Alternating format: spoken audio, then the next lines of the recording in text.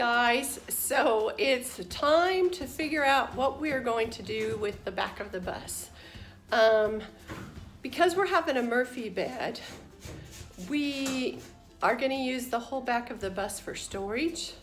And so the plan is to have like pull-out shelves and stuff like that, but we need to insulate it somehow. So that is what we're currently trying to figure out. So I thought I'd give you guys a close-up of what we've got to work with, because we do have some things that we have to work around. That guy down the middle, but the top should be pretty straightforward. So we're making progress. Now we gotta run to the hardware store and get another sheet of insulation. And you just heard the beep.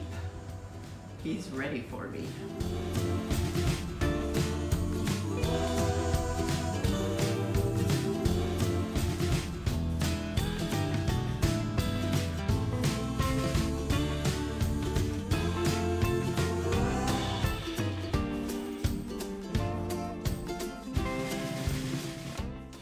Ooh, we're making progress on this, baby. Making it up as we go. I have no clue what this is going to look like by the end of the day. I have a rough idea there's going to be some 2x4s here somewhere. A Murphy bed goes here, I know that.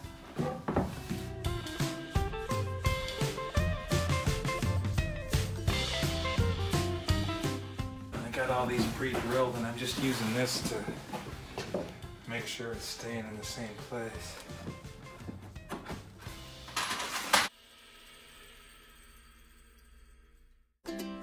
So this is how you get efficient, or else you're just tired of walking back and forth into the shop to cut a 2x4. And we moved the chop saw out here into the bus just to save on time from walking back and forth. Okay guys, here we are with the back of the bus. We have eliminated the knowns. That is one thing that Randy's really good at.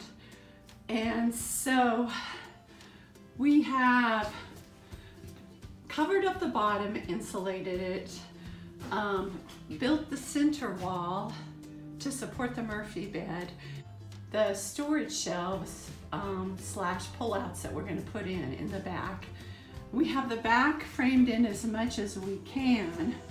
So we've got the back done. Now we're just ready. We need to start building our Murphy bed. So until we get the Murphy bed built, we won't know where the other support walls need to go. So catch us in the next one on building a Murphy bed.